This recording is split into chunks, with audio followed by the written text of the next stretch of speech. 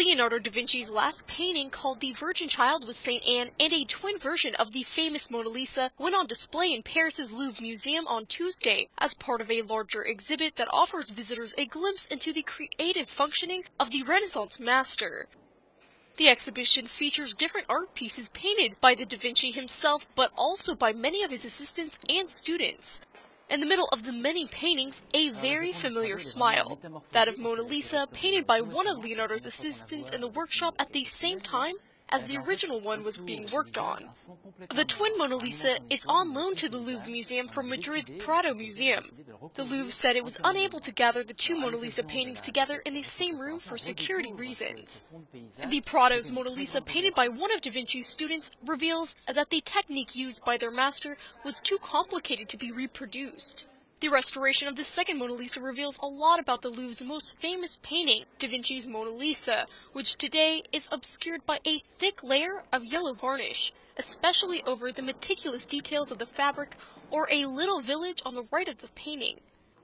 At the heart of the exhibition is The Virgin and Child with St. Anne, one of Da Vinci's most ambitious compositions. The masterpiece is the result of 20 years of the meditation, a near obsession during the last part of his life. The St. Anne, which is the last painting by Leonardo da Vinci, is a project on which he worked for 20 years. 20 years of meditation, of perfecting the project, and it is the only piece in Leonardo's career which allows us to retrace the whole continuity of his work.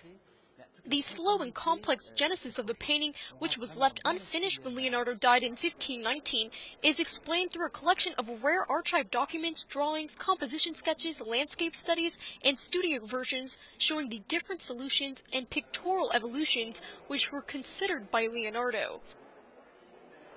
The restoration of the St. Anne painting, which started in 2010, has also shed light on a great deal of details which until now have been hidden by several layers of repaint and varnish.